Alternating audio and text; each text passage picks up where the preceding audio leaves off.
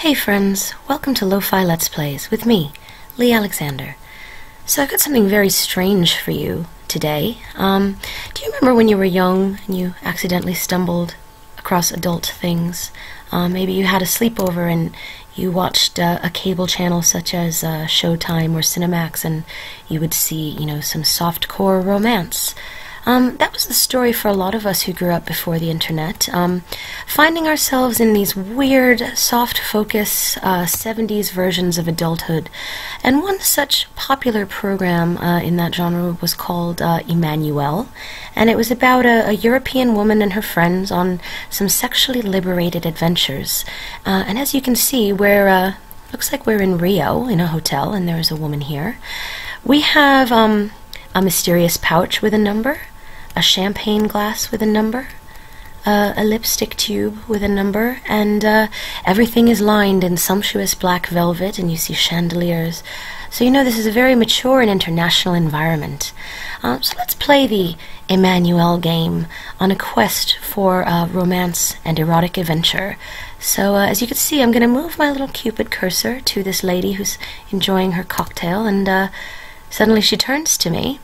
And, something is happening. We have a lot of speech options suddenly cycling by. I'd like to get to know you. A woman of your class is made for happiness. Oh, I'd like to get to know your own Brazil.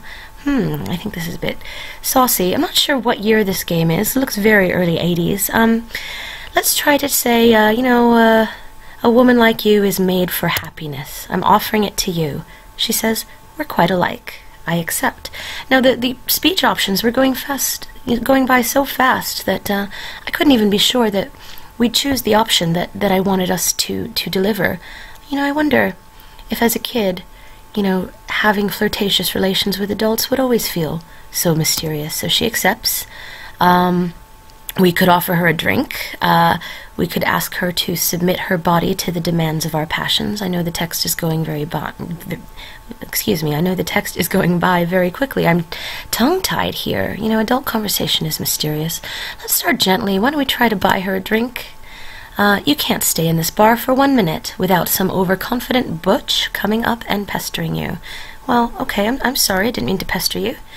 But she hasn't left. Let's try something else gentle, like, I find the conversation in your eyes extremely pleasing. And I have so much more to tell you, replies this fashionable cosmopolitan woman of the 80s. This is a cocktail I invented myself. Try it. It's full of energy. Oop. Looks like we've had our cocktails refilled, and something is happening. She's saying, make love to me this very moment. Is this what it's like to be a grown-up, friends? We can choose between or another woman is waiting for me. Now, it's important for me to note, friends, that as I understand it, the objective of this game is to find Emmanuelle herself and to woo her after gaining, a good deal of erotic confidence elsewhere. So let's maybe try to get to know this lady. I'm going to try to... Oh, it automatically chose another woman is waiting for me. I'm not sure if that was a failure of my reflexes or a default that the game demands. We'll never know how we blew our chance with this lady here. I thought you were a big boy, she says. Oh well, never mind. Oh, farewell. So much for that. So we seem to be in a hotel lobby. The little Cupid cursor is not so easy to navigate, but the elevator button doesn't seem to be responding. No one is here at the bar, but we seem to have a full champagne glass and a lovely lipstick compact for some reason, even though I think I'm to believe from the narrative information that we've received so far that I am a man courting women around the world. So, yes, sir, do you want to go into town or to the airport? Now, friends, I am not doing anything in particular to make these options flash so quickly, so let's just, I'd like to go into town. Okay, there we go. This looks like the town again. I wonder what we can find here in the town. Let's see, is that a sailboat or a shark? Is this a port over here? There's a tiny little house on the mountaintop. Wonder if we can, there's so little information given about how we're meant to get around the world on our romantic adventures. I have experimented with this a little bit, but I'll tell you, friends, Wow, okay, we've ended up on the beach, and there is an adult strolling past and removing her swimsuit in order to sunbathe. Wow, I wonder if we should try to get to know her. Oh, and she's put her swimsuit back on, and now she's leaving. Well, you know, that's fair, friends. If I were attempting to sunbathe and somebody, you know, pointed their cupid at me, I might also be offended. Can we return to the town on our own? Let's see. Yep. Oh, and here's our friend again. Perhaps we'll have another opportunity to get to know her better. Yeah, when we'd watch these Emmanuelle movies late at night, it would always be, you know, very soft-focused and, you know, Vaseline screen. And I remember, you know, very mature-looking women on, you know, stunning sexual adventures. And, you know, I hadn't really seen many women's breasts at that age. I think, you know, be having sleepovers with my girlfriends, and we turned to Showtime or Cinemax as a joke. You know, I think it's normal for adolescent girls to kind of have questions about those things together. Well, we've blown our chances with her again. But it was kind of a rite of passage that no longer exists in the age of the internet, trying to piece together what adulthood must be like through, no, I don't want to go to the town, through games and other media. Especially, you know, film and television, and the things that if your parents were to come upon you, you'd have to quickly change the channel. Well, things have certainly changed in here. There's a bartender. Perhaps we could greet him. Excuse me, sir. I could be very generous if you happen to know anything about Emmanuelle's next port of call. Let's try to buy a tip about where to find this woman. He has no idea. Okay. Well, I don't want any tips about people who come for a drink, but I don't know any other way to exit the conversation menu. So have you met Samantha, our helicopter pilot? She knows the country like the back of her hand. I have not met Samantha, unless that was Samantha who volunteered to make love to us earlier. But unfortunately, we've failed many times at getting to know her better. There's someone behind the desk now. Oh, I'd like some information about Rio de Janeiro. Cool. You can sample cafecinos and batidas on the terraces, but the caipirinha in our bar is better. I like caipirinas. You know, here's a little fun fact for you, friends, that now that I am an adult, I know that a caipirinha is made with cachaça, not white rum. So if anyone tries to tell you differently, don't listen. Yeah, I'd like to go to the airport, please. Yes, finally, we'll be heading to the airport. And so here are some of the places we can go. I used to love airports in video games because they hinted to me, you know, about the travel that was possible in the world beyond. So here's a man sitting with many suitcases. Doesn't seem up for conversation, nor does the lady watching the planes come and go. But what about this? She looks like a airline employee because she's using a computer in this black velvet corner of the airport. But, you know, I don't know, maybe the uniforms were different for flight attendants in Rio in the 80s or whenever this was. Are you allowed to go out alone? I'd like to buy a... Okay, we're saying a number of inappropriate options to this flight attendant. Your thin, flexible waist adds to your appearance of delicacy and good breeding. Well, I'm not going to say that to her, I hope. Oops. Cut the sweet talk, you're getting on my nerves. Where do you want to go to? Paris? Sure, why not Paris? Salvador? Manaus? I don't even know where that is, folks. Iguacu? Why don't we try Paris? Oh, no, I think that's meant to be where Emmanuelle is. We could try Salvador, friends. I've never been to assumedly El Salvador. Here we are, and the hotel fashions here are somewhat the same, except for a poster letting you know that you're in a different location. And there's a new individual waiting at the bar. Wow, I want to submit myself to all your whims and vices, is something you can say to her. Looks like there's only a few inappropriate comments you could make. Let's just, hey, hit the button and tell her. No, she doesn't like being pestered. That was not a smooth come on. I liked the little hair flip animation she delivered before she disappeared. How about using the elevator in this building? I know that sometimes you can, but looks like this one is not available. Well, I wonder where we can go in this area. Excuse me, bellhop. I want to go... Oh, no, not to the airport, please. Well, we're back here.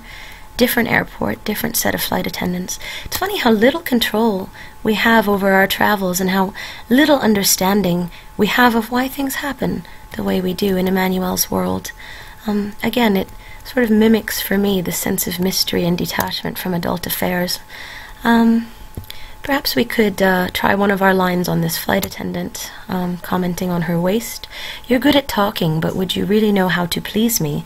You know, I don't know yet. We haven't succeeded at anything so far. She is interested in getting to know each other better. We're not going to pay for secrets. I would have paid for secrets, but we were not allowed to select that option. I tried, friends. I'm sorry. So I'm trying to get us romance. I'm trying to get us some secrets, and I'm trying to show us the world. And thus far, I've failed. So I've been to Rio. What about Iguacu? We could try Iguacu. Do you know where that is, friends? So we're spending our money. I guess that. Oh my goodness! This is a very exciting set of sea cliffs, and there is a beauty in the middle of bathing here, and of course, because this is an Emmanuelle game, we have to bother her. Oh, wow, did you see that? As soon as I clicked on the woman, someone plummeted. Is that me? Plummeted from the cliffs and plucked something from the seafloor. That he seems to have retrieved it, and now here we are back at the hotel, possessed of something that looks like a small golden monkey. Now, having perused the manual, which, if you're not listening to this video on Rock Paper Shotgun, I encourage you to find the post on Rock Paper Shotgun, because I'm going to share with the friends there some excerpts from this fascinating Emmanuelle manual. I think that's supposed to be an idol that represents our eroticism. Or, oh no, the lipstick represents our eroticism. The idol is something. We need 3 of them before we can meet Emmanuelle, I believe. But, of course, here's another woman minding her own business in the hotel. And trying to interact with her face does nothing but clicking on her body, I'm sure. Yep, she responds. Let's try to say something. Oh, she doesn't like being pestered by us either. So far, we can't say anything right, can we? There's no fun to be had in this elevator. I'm telling you, we're striking out here today, friends. I'd like to go to the airport again. Maybe we can continue traveling. Oh, there's someone else here. Is she meant to be the flight attendant now? Because that's not official attire as far as I understand. You know, correct me if I'm wrong. I've never seen anything so exciting. And she says we haven't seen the most interesting part. You are the goddess of this place. I think she looks lovely. And I'm trying to pay for secrets. I'm sorry to insult you, ma'am.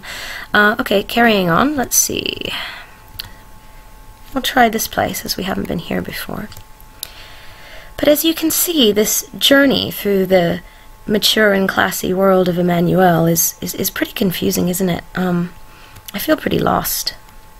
And I feel like I'm wandering through a confusing den of sameness, and I'm a little bit afraid, honestly.